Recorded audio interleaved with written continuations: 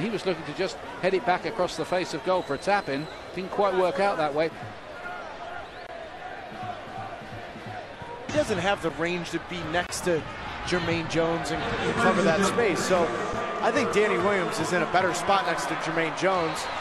And Jurgen made that assessment and made that substitution. Brazil have Neymar on as well. Recognized his run with the number 10 shirt on, the iconic number 10 of Brazil, as worn by... He only got 8 minutes against Costa Rica, and he's getting 45 this time. And here they come again with Marcelo breaking, and Guzan is... Neymar's a step down. Yeah, exactly. Just that Neymar then to come in. It's interesting, Yedlin's played more games for the USA over the last year than any other player. Now Paris Saint-Germain, look at that for a pass. How about that? Cameron was out of position. Neymar behind him of all people. Goes down, penalty. Referee had no doubt about it. I mean, you're talking a ball over 55, 60 yards on an absolute dime with Jeff Cameron out of position.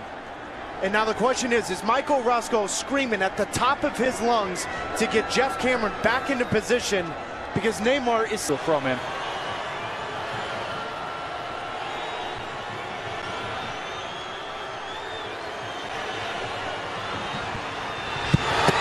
And he got there via the fingertips of Guzan, who's beating the turf almost in frustration because he nearly saved that. Goal number... Brad Guzan does a wonderful job of holding his ground, reading it, and any goalkeeper will tell you. So goals early in the first half and now early in the second half for the Brazilians, who are on easy streak. Two veterans that slept right into this back four. Neymar towards the back post, and you can see Bobby Wood, Fabinho, rather too easily nicked it away from him. Is this a damage limitation job now? Stadium than any other footballer ever. Taylor Twellman, 57 you got. Did you know that?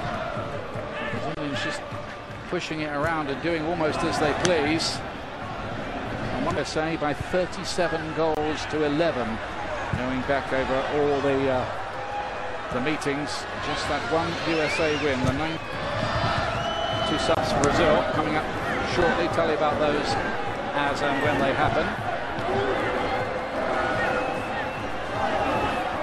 Neymar, Marcelo, the Brazilians are able to break it all up. Look at Lucas Moura here, and there might be something by way of the third goal, and yes there is. Alvarado, Roscoe, are you organizing your back line? Danny Williams can't get any pressure on the ball, and then this is just something special from Rafinha. Because at the World Cup level, these are the teams you have to play. Eventually, yeah. Get that far. But in the grand scheme of things, the Belgiums, Colombias, Brazils of the world, that's who you need to beat. A dissolving defense there. Moura through to Neymar. He surely won't mess it up. He doesn't usually. He hasn't. Neymar, his second of the night. And the USA here are being taken apart. That's going to remain in their mouths for a month before this Mexico game, October 10th. Look at how easy it is for the United States to lose their markers, to lose possession in the midfield, and then just have 3, 4, 5 yellow shirts running around. Look at how easy that is for Neymar. It's one cut, no defender around him. Pride dictates that they at least make some kind of argument.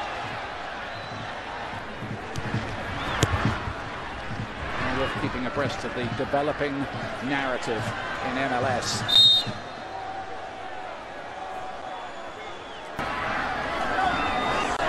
Neymar, quite a combination down that left-hand side to deal with. Here he is, Neymar, going through his party piece. In light of that, now then, this is tailor-made for the left foot of Marcelo from that angle, but of course Neymar might pull rank, the captain, because he can do something really from any angle he chooses. It is Neymar. Oh, I tell you what. Wow. Brad Guzan was glad that rattled into the side netting. I'm not sure he'd have got there.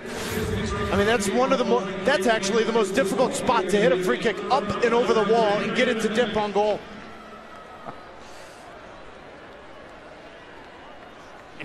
Spies, Marcelo's arriving here.